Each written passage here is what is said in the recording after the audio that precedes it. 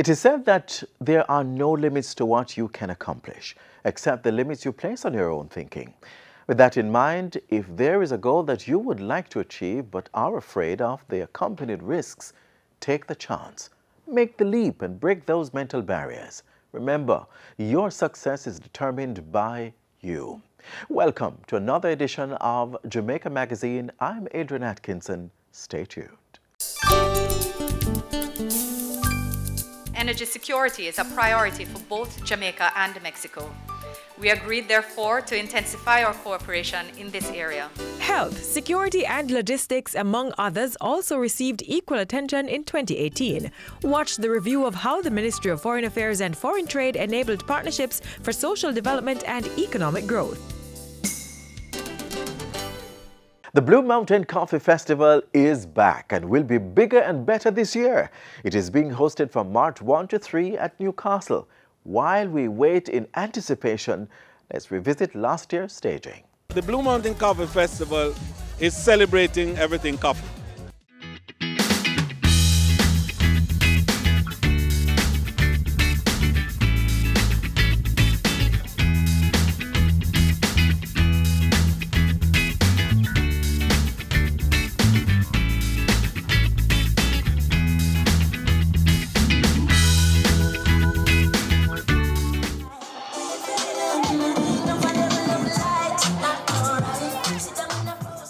Not sure if it was the caffeine, but everyone seemed to have been on a high for this festival. It was pure niceness all around. A coffee festival. Listen, today me rise like the sunrise, my bright and my upright. No one can break my vibe. I'm in a crew who want fight, who want criticize. I'm on the higher heights. Tell them, say what you want to, do what you want to. It's no concern to me. And if you feel alright in the party, well, everybody just move with me. It's good, very good.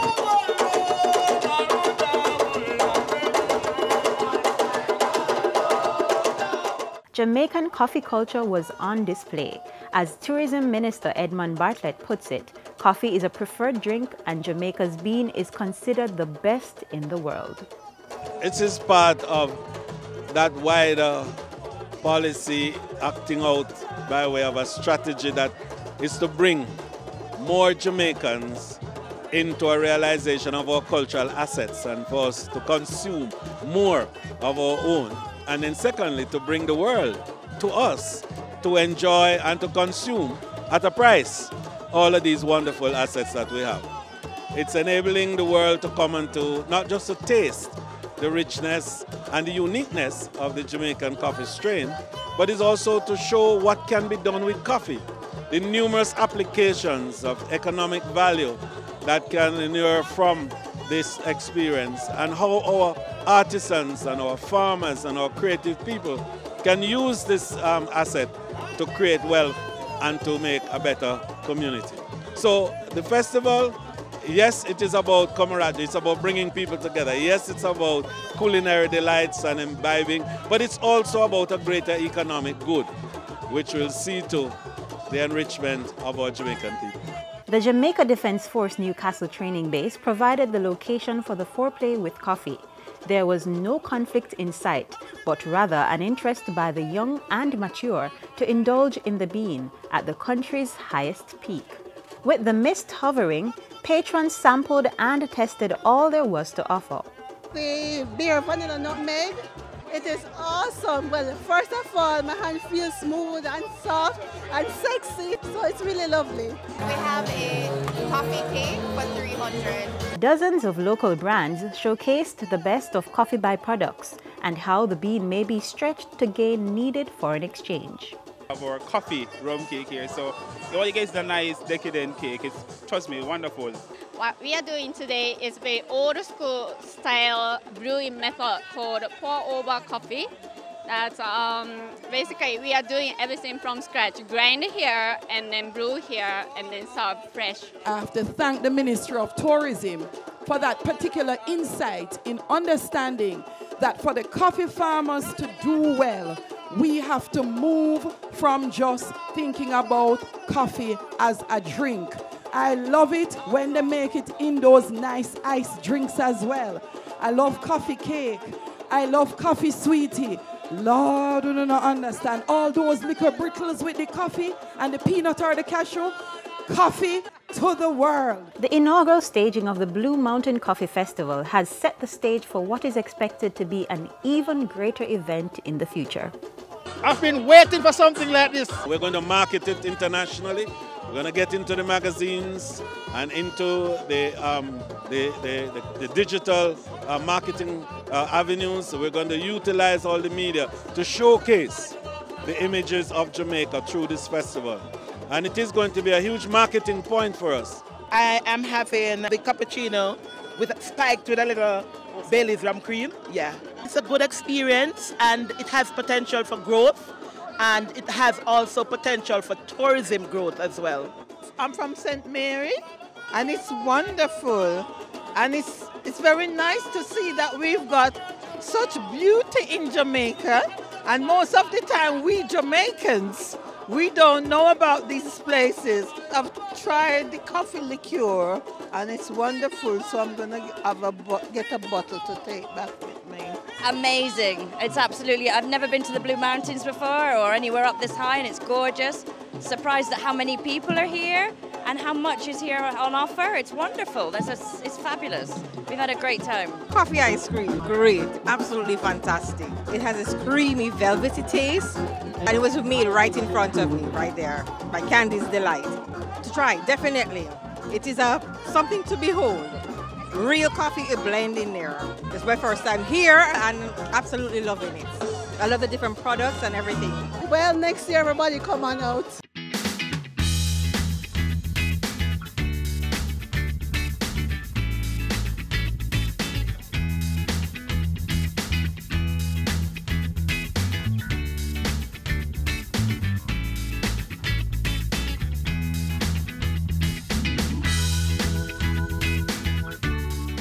Major road works, new Road Traffic Act gets parliamentary approval.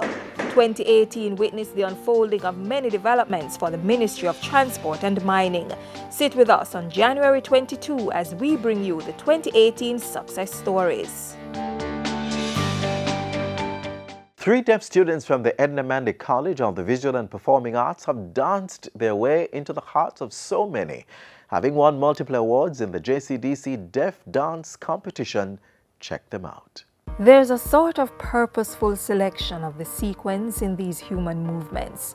The symbolic significance of hands massaging the air and feet beating to the vibrations of songs. They're focused, energized, ready and raring to go. If you think about it, they are just like you and I. Well, of course, that's if you can dance. But one thing might be different. I've been deaf for 23 years. And I've been dancing for 10 years. I've been deaf for 21 years, and I've been dancing for 14 years. So I've been hard of hearing ever since I was born until now, and I've been dancing for 16 years.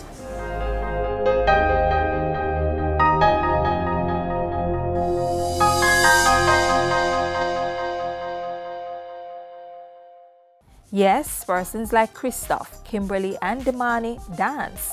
And despite nature's act of removing a seemingly valuable aspect of their senses, these 3 are pursuing a certificate in dance at the Edna Manley College of the Visual and Performing Arts, but not without some challenges. Well, my experience here, at first, when the 3 of us just arrived, we were a bit awkward in terms of communicating. But then we were able to learn from each other, learning from the hearing students, and we were able to, we had issues as well with the rhythm, keeping up with the rhythm at all times, but then we were eventually able to catch up and we started to improve gradually. So for me, my main issue is timing. So I try to work along closely with the other students in the class and the teacher as well. And then eventually I'm able to catch up with the timing in terms of the music. So my challenge during class, it's really to ensure that my body is moving with the timing and the music. Deaf dancers do move on the beat and in one accord with the rhythm. But the surprising element in this for most persons is just how are they able to, or even why did they choose dance? I hear a little of the music and I can feel the vibration on the floor as well. So it's not that bad for me. So I use that method throughout. With his sense of touch heightened through his loss of hearing, Damani can interpret the music through the vibrations he feels. Deaf dancers are visual learners, so for them, their instructors sign the moves or the counts. While other dancers are busy remembering the details of the moves, those like Damani, Kimberly, and Christoph are counting, keeping time, and watching keenly what their hearing peers are doing so they can interpret the steps.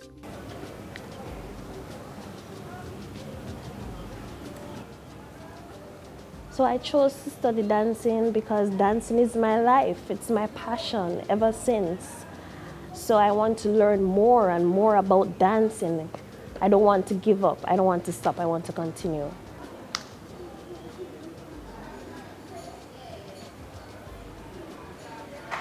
Because my goal is to become a dancer in the future. So when I'm finished at Endemani College, I want to become a dancer and I want to perform around the world. So my goal is to become a dance teacher so that I can empower younger deaf children who really love dancing and empower them so that they can, be as good as I am. It's their turn. But for acting dean at the School of Dance, being deaf is not the biggest obstacle for becoming a great dancer. I don't want to describe what we have as challenges. I want to describe them as opportunities to learn. What fundamental to dance is the ability to demonstrate and for the dancer to use their eyes and observe and learn the experience in a visual way and then demonstrate what it is that they have been taught. I think one of the interesting things about the deaf students is that their other senses are heightened. And so they're able to access the information in other ways and quite differently from the hearing students. So it's very interesting to see the learning dynamics, but the end result and the objective or the learning outcome of the experience are still achieved.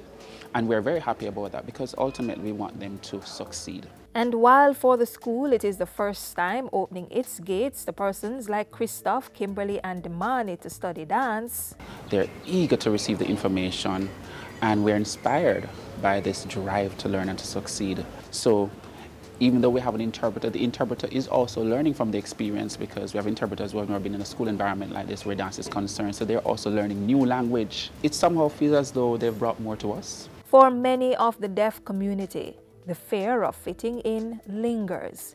But for Christoph, Kimberly, and Damani, dancing is passion-driven and determination-ruled. Well, I hope that what we've done here at the Endemani College in terms of opening our doors to 3 deaf students will encourage others and inspire them to go after their dreams.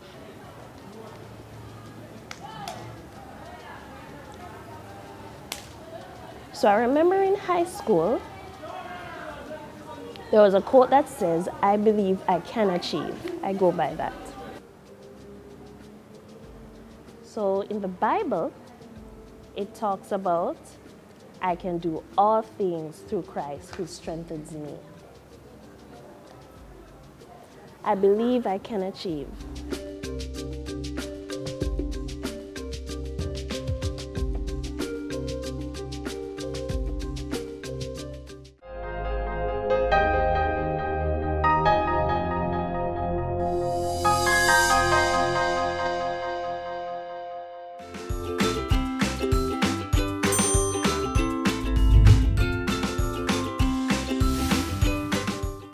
The National ID will protect your identity.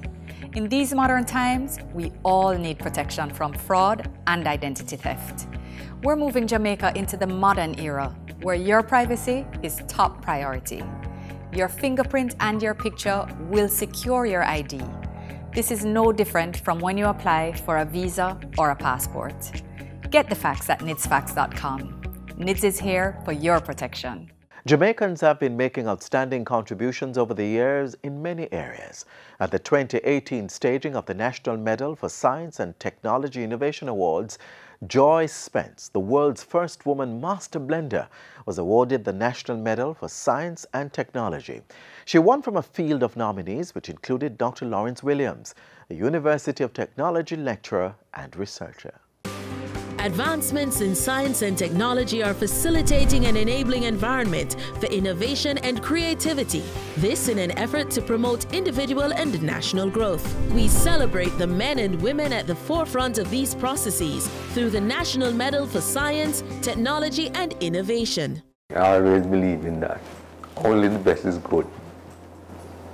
Science is important because, let's say diseases, for example, you need to treat diseases and you need to find natural products which can make the people healthy, and we can develop medicine for export and also bring economic rewards, and that the country can be much better in terms of health and finances. I went to Germany and to Alexander von Humboldt Research Fellowship. This was where the major anti-cancer work was done with Professor Rosen and Professor Cross. This work will be very significant work on the DTS as a compound we isolate from guinea hen wheat as an anti-cancer agent.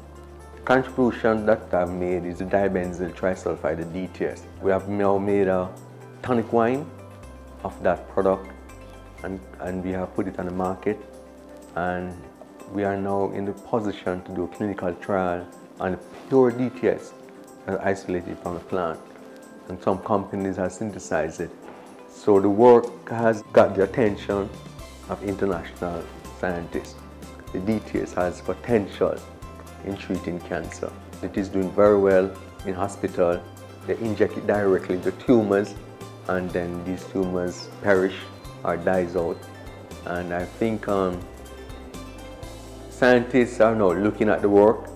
I think that Jamaica stands to benefit from this. I've worked on about 300 Jamaican plants, and the guinea hen is just one of them. And at UTech here, we start to do some good research in natural products. I think the findings that we get from these plant extracts is what keeps us going. I think the legacy that I want to leave behind is the fact that a Jamaican woman was able to break the glass ceiling in the spirits world and become the first female master blender globally. I actually joined the company as the chief chemist and became so fascinated with the art of blending and how you can combine so many different rums to create these complex flavors. And that rum can be so sophisticated, smooth, and beautiful on the taste. And this is where the romance started. And I love rum day by day by day. 2017 was a phenomenal year for me. So many things happened. I was able to release the Appleton Estate Joy Anniversary Blend, and I was able to use my very special rums that I have put aside over the years to create this blend. I was also awarded national honors by the government, a Command of Distinction. Most importantly, the tour was actually named the Appleton Estate Joy Spence Appleton Estate Rum Experience, which till this day gives me goosebumps whenever I come here. And finally, my rum actually received the Rum of the Year award for 2017. I think I've been able to elevate Jamaica premium aged rum globally by introducing new analytical methods, sensory analysis, process improvements, and special projects for rums in Jamaica. Introducing the process to stabilize or age rums is the most important project for me, because you have compounds that are created during aging which actually precipitate in very cold temperatures after bottling. it doesn't look very attractive to the consumer. And that's how I was able to introduce a process of chill filtration and carbon treatment to stabilize the rums for better appeal to the consumer. Jamaica rum is known for its consistent quality and flavor. And so internationally, persons who bottle rums feel that if they put the word Jamaica rum on the label, consumers will gravitate towards it because it is known for its excellent quality. I spearheaded the technical committee for the Jamaica rum GI, so I helped to develop the code of practice and the specifications for Jamaica rum GI. And this is a very important achievement for Jamaica rum because we're now able to speak with one voice and protect Jamaica rum globally. And that is very important because it acts as a gateway for our tourists globally. And so we have been able to not only promote our product, but also the passion and spirit of our people internationally. There is nothing that we do that doesn't involve science and technology. It goes beyond publishing research papers to finding solutions, creating new products and services that change lives and shape our existence. The love and dedication of these stellar individuals has shown that with the application of science and technology, Jamaica is making its mark globally.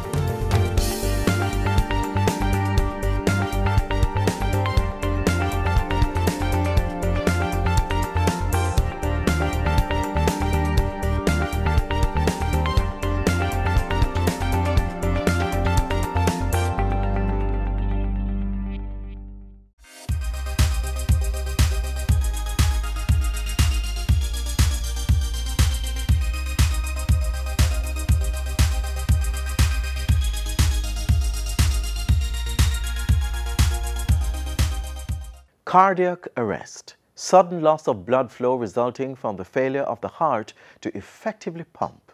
Find out more next.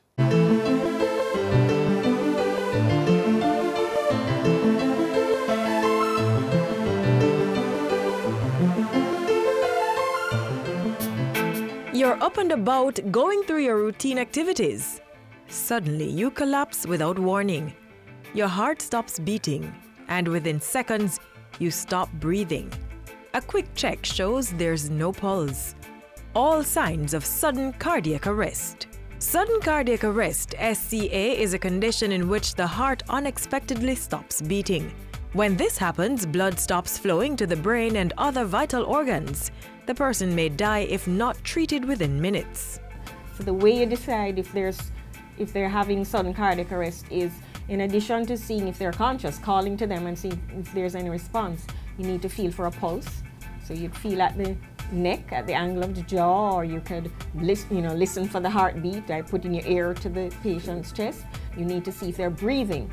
So if they're not breathing, they have no pulse, then they're in cardiac arrest. SCA is not to be confused with a heart attack, which happens when blood flow to the heart is blocked. However, a heart attack can lead to sudden cardiac arrest. Another way to look at it is, a heart attack is a circulation problem, while sudden cardiac arrest is an electrical one. The immediate cause of most SCAs is an abnormal heart rhythm as the electrical activities of the heart becomes chaotic and the heart is unable to pump blood to the rest of the body. We're all at risk for sudden cardiac death, so we need to know our numbers and our status. What is your blood pressure? Do you know what your blood pressure is? Do you know what your cholesterol is? So we might be a walking time bomb and we don't know. It's not just people who appear healthy who are at risk. Somebody can be overweight and you say, oh, they're bound to drop down, but somebody who is slim can drop down as well. It just depends what the other risk factors are. So I just think the only way we can know is to know your numbers, know your status. Among the conditions that trigger sudden cardiac arrest is coronary artery disease, a more common cause in persons over 35 years old. Also, cardiomyopathy, in which the heart muscle becomes enlarged or thick and weak, as well as inherited disorders that may cause parts of the heart to stretch and become weak. Other conditions include disorders of the heart's electrical system, as well as heart defects that were exhibited at birth. Persons who have a family history of sudden cardiac arrest or heart disease are also at risk. In contrast to elderly persons, cases of SCA is not prevalent in children. But the children can be born with some types of heart disease that make them have a higher risk for sudden cardiac arrest. That is usually picked up if they have, sometimes at birth. because of the abnormalities, but even if they're corrected, they can still have an increased risk of sudden cardiac arrest. Highlighted cases of SCA in student athletes in recent years prompted increased focus on evaluation for the physically active. I would like to encourage all parents, if you have a child who is involved in any team sport, any physical activity, or even a lot of physical activity, and if they're not on a team, to please have your child checked. Carry them for sudden cardiac arrest screening.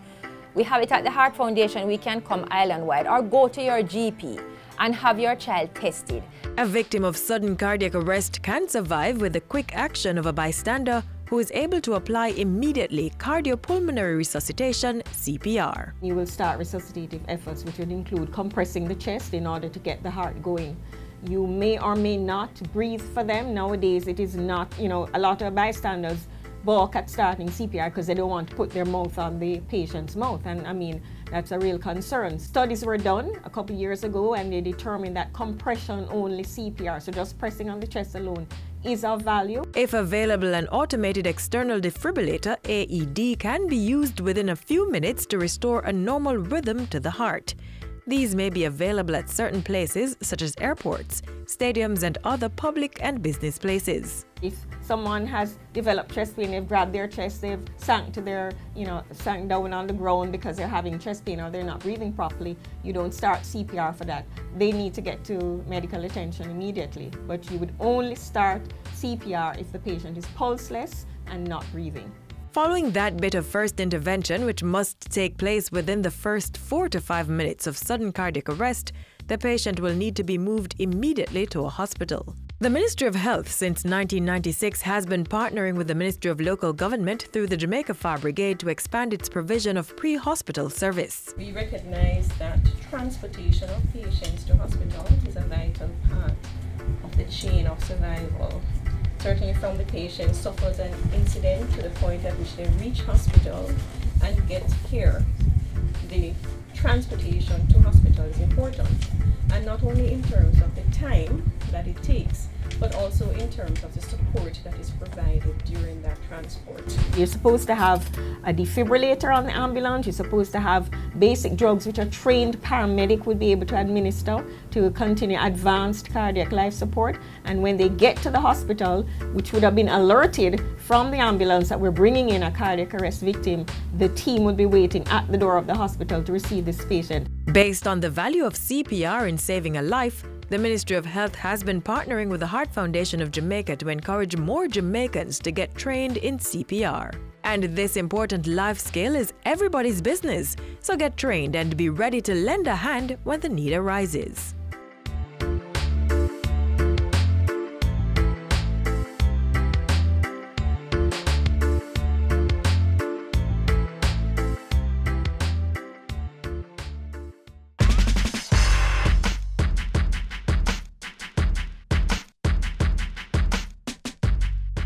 By now, you would have all heard the news about dengue cases across the island. Symptoms include severe headaches, sudden high fever, skin rash, joint pains, pains behind the eyes, fatigue, and even nausea. Help the government in its fight against dengue by destroying mosquito breeding sites, cover all water catchments and empty old tires, pans and other items that can retain water. You may think it's not enough, but emptying that one bucket may be all we need to make Jamaica the place of choice to live, work, raise families, and do business in good health.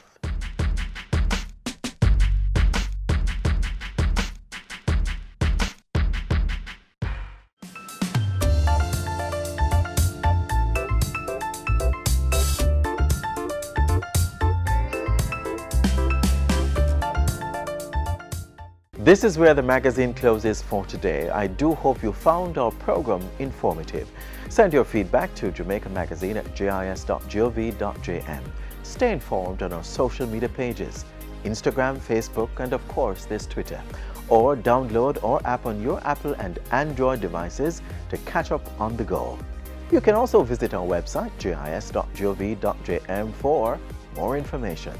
On behalf of the entire production crew, I'm Adrian Atkinson. Thanks for watching.